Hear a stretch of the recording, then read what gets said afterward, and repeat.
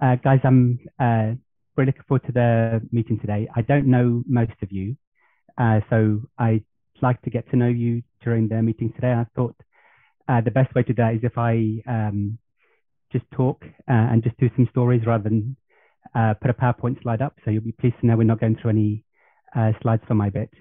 I wanted to go through three things today. Just one is how we started, what we've learned along, two is how we learned along the way, and three, what particular what we're trying to do for you in the next 12 months as you're working with all your patients and all your colleagues.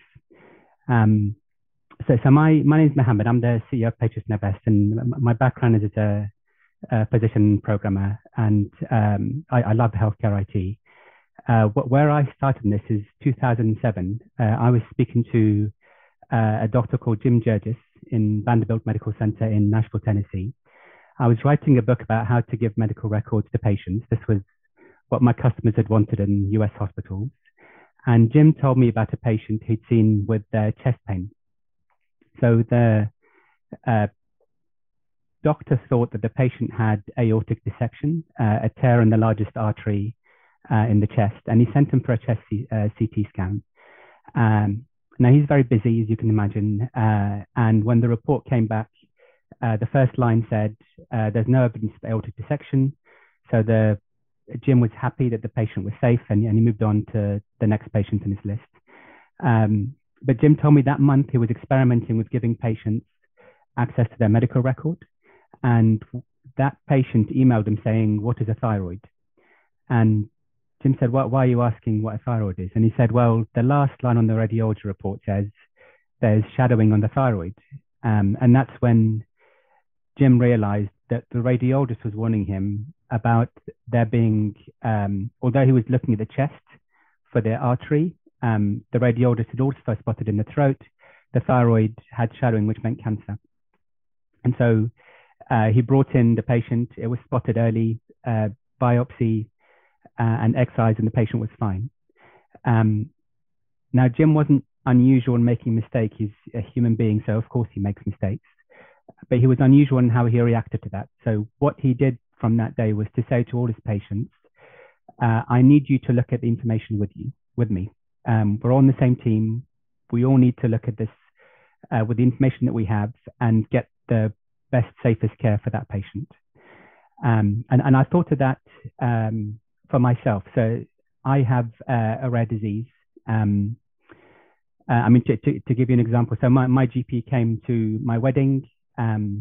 She cried because no one expected me to have made it for that long. So because when I was growing up, until the age of 10, half the year I was off school. But then my doctors in Great Ormond Street Hospital diagnosed me, and they were able to give me treatment that meant I could go to school.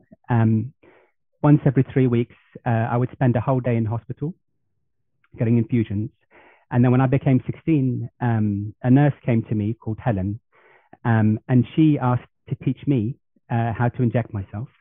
And so as a 16-year-old, I had to balance two things. One is fear of needles, which is quite embarrassing for going to medical school.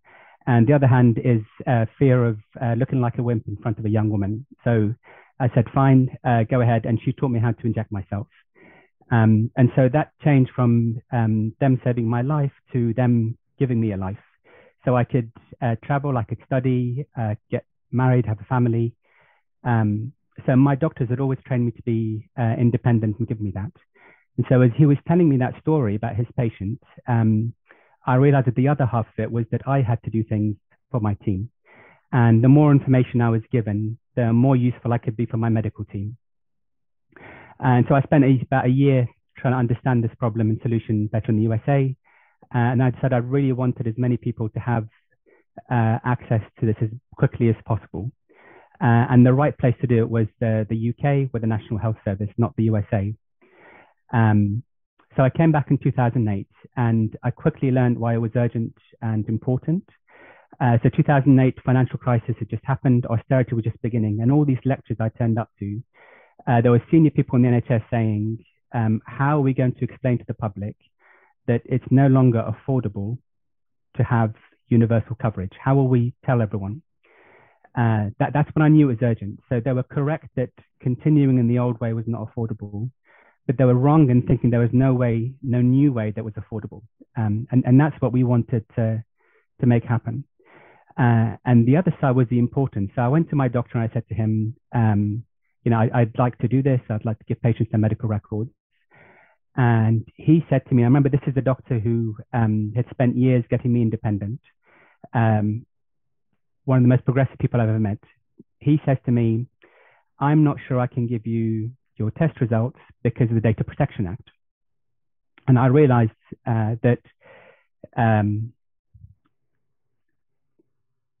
all these people who are trying to do the right thing, like my doctor, didn't know how to do it right. And so that would be our job. So for him, it would be the first, probably the last time that he does that, working digitally online with patients. But for us, that's what we would do every day. And we would go through everything that was required, all the many things that had to be unblocked for someone like my doctor to do that. So the legal side, the commercial side, the clinical side, the operational side, all these things had to be worked out. So we spent several years trying to get this right. I mean, it began with Great Ormond Street Hospital, a lady called Susan. She had 35 children she was looking after in 35 cities. And for each of those children, the person who most knew about the child's health and what they needed was the mum. But when they went to A&E, they would often not listen to her and wait until a fax had come back from Great Ormond Street Hospital. And so what Susan wanted to do was to give the information to the family with the logo from Great Ormond Street, so that child gets the right care as quickly as possible. And she spent a few years doing that. And then one of the children became 18 and she went to St. Mark's Hospital, and that doctor saw all the data from Great Ormond Street immediately, including information that was never in any medical record, all the messages back and forth between Susan and the mum, explaining exactly how to look after that child. So we carried on with that, proving that the data with the patient is the right thing. And then in 2015, Northwest London said, can this be done for everyone? And they were the first population to do that at scale, with 16 hospitals, 400 GP surgeries. And they proved that you need to do this for all the patients. When they started off the first 3 years, only 3,000 patients were registered. Usually every clinician would hesitate in the beginning. Is this patient too unwell to be able to log in? Are they too poor to have a computer? Do they not understand how to do this? So they only registered 3,000. So then they offered it to everyone in the hospital in kiosks when they came into the clinics. And in 1 month, 3,000 more patients registered, more than the previous 3 years. And so that's when they showed that you have to give this to all the patients because all kinds of them are interested. And what was really interesting is that the patients were interested in the data. So about 25% of patients who came to the clinics were registering, but 95% of those with the test results were registering. So if they had something, they were motivated to log in and look at the data. And if you look at every now and then I go to Trustpilot and look at our reviews. So we have 1 to 5 if any of you use Trustpilot. So the patients that give 1, about 35% of them are basically complaining they haven't had their test results. And the patients that give 5 top marks, they basically say, I love it, I get my test results. And to give you an example, my colleague Katie, she's not on the call today, she's on leave. She lives in a kind of street that has street parties.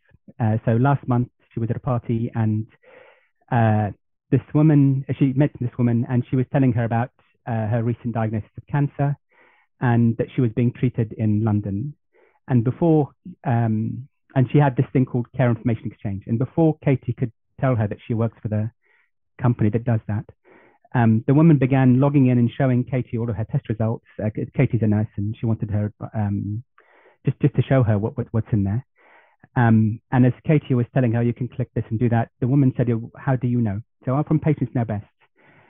And the woman gave Katie a hug. She said, I can't tell you how much it's helped to just have all my information before the appointment. It's such a stressful period of my life. It's so important that I have it, that I prepare for my appointment. I'm with my family when I get the news, and I know what to do after the appointment. And the last thing that we learned is we need to make it convenient, especially with COVID. So we went live with the NHS app in March, just as the lockdowns last year, just as the lockdowns began. And it was part of everyone's COVID response that the patients should have the data. And what the COVID lockdowns taught everyone in the UK was the importance of digital. You know, we all learned how to shop online. But also the COVID lockdowns got everyone to use the NHS app, to have their passports, to have something that goes with them. So our integration with that made it really convenient for the patients to have all their information. But we also expanded it so it works in the individual clinical teams that are specific to that patient. So we're about to go live right now with the 70 hospitals offering kidney dialysis services across all 4 nations. And so combining the NHS app to look at your general record, but then your local clinical team with giving you that kidney dialysis information is really powerful and convenient for the patients. So I want to just finish in the last 5 minutes on what we want to do to help you. So as you're doing the right thing every day, we want to help you do it right. So the 3 things are, we're focusing on the aspect of giving this to all the patients, so making it as easy as possible to register as many patients as possible. The NHS app is terrific for doing that because patients just passively come across the functionality in the NHS app, they register, they onboard, they take care of themselves with minimal impact on their clinical team. But we also have the token-based registration, and that means you specifically target patients who have a healthcare event. They're highly motivated to log in. And we want to make that, continue making that easier and easier in terms of the onboarding process. The second thing is to make it as usable as possible. So once they log in, to make it as attractive and easy to understand to navigate all the data that's in there, but also as easy as possible to add information because they know things that aren't in your record, and that's useful for you as well as useful for them when they come to the emergency department. And the last thing is to make it as easy as possible to give as much data as possible. So we've always given you HL7 APIs, but we're migrating everything so that you have FHIR APIs, and we're making them read-write so that anything in the record is also available back to you from your local medical records, local shared care records, because we have data that's not there, whether it's from the patient or from devices or from other regions also looking after the patient. So those are the 3 things that we're focusing on this year. It's making that registration process even easier, making the usability as enjoyable as possible, and giving you that we're putting a massive investment behind those FHIR APIs so they're complete and reliable and robust and can integrate into your healthcare economy.